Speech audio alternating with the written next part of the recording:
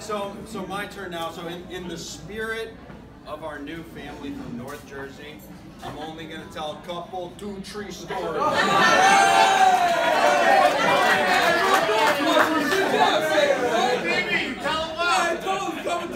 Just a couple, 2 tree. That's all. Okay. Just a couple, 2 tree stories. Hey, keep it down. So, Tess and Jon, you guys, you're wonderful. Tess, you're a beautiful, wonderful, happy person who makes everybody else around you happy. And Jon, you're the same. You're beautiful. I just now realized how awkward that was. But it just smells fantastic. And I appreciate you for your support of my sister, your love of my sister, and I look forward to having you as a brother. Okay, so moving on.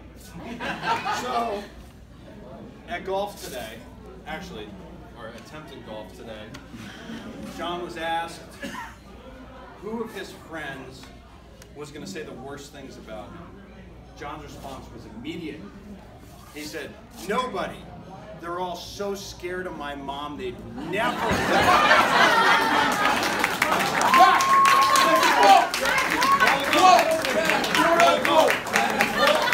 Hold on, Carol, stay standing, stay standing, stay standing. I am not scared of you! Sam, you are a brave man! Hold on! Hold that thought! That was the line I was going to say until she came up to me out there and started coming after me, and I was like, holy shit, I knew that. I was like, they're right!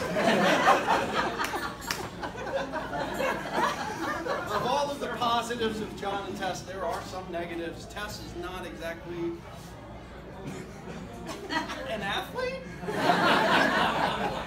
Dan, state champion wrestler. Matt, state champion football player. I never got a state championship, but I did play football. Tess wrote JV crew.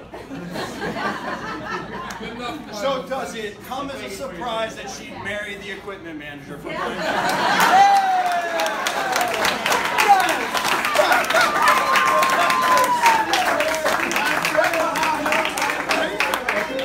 Am I wrong? Tess is not exactly the best speller. Not exactly the best speller. She doesn't know how to spell. Not even spell her own name. When she was just learning how to spell her own name, she went outside to our blue van. Oh, you guys should see this van. Big blue van. Not a minivan. Kind of looked like a child molester vehicle. Okay. Big blue van, tons of dust on it, and Tess decides she's going to write her name twice without the second S. And my dad came out and goes, "Who wrote testes on my car?"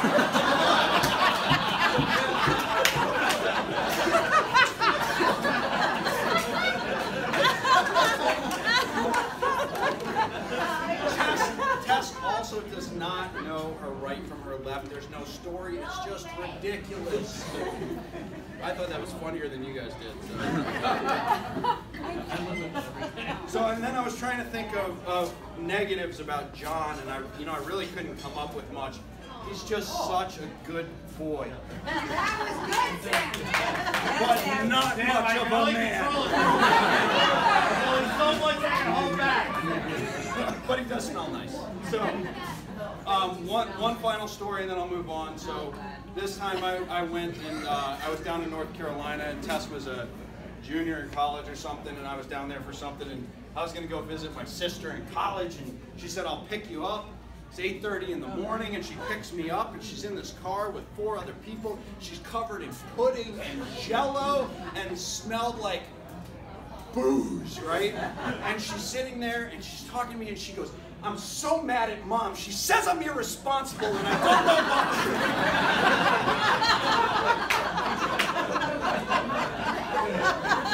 That would be you.